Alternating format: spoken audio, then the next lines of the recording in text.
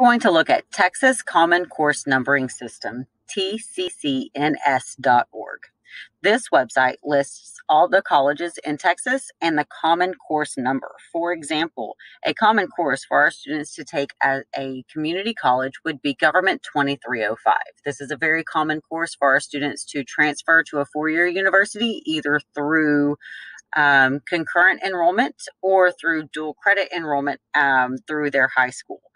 If a student is confused on how the credits work or what the course would transfer to their university as, you can look that information up on Texas Common Course Numbering System, or tccns.org.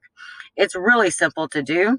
It's automatically going to preset as fall 2020 to summer 2021.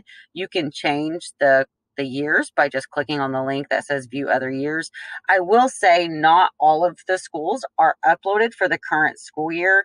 The first school that I looked up was the University of Texas at Austin, and the University of Texas at Austin for the current school year is not listed. However, if you look at fall 19 to summer 2020, the courses are listed, so you are able to see that for UT Austin. It's also not in there for UT El Paso either. But I did also look at Texas A&M University. I selected UT Austin and Texas A&M University as the two schools to look up because those are our two flagship colleges in the state of Texas. But you'll see that the courses are listed for Texas A&M. So the TCCNS number, that is going to be your common course number at our community colleges. So Houston Community College, Austin Community College, Tyler Junior College. That's the course number at the community college level. And then on the other side, it lists the Texas A&M college number. So you can scroll down and you can see that when a student takes Government 2305 through their community college, that the government course at Texas A&M is going to be Poli-Sci 206. It transfers, when you transfer the course, it will transfer to Texas A&M as Poli-Sci 206.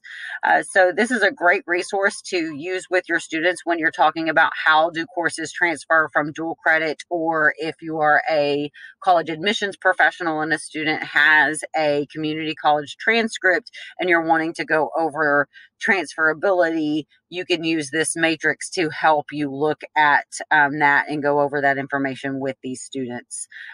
Also, you can download and save it as well. You can download a spreadsheet.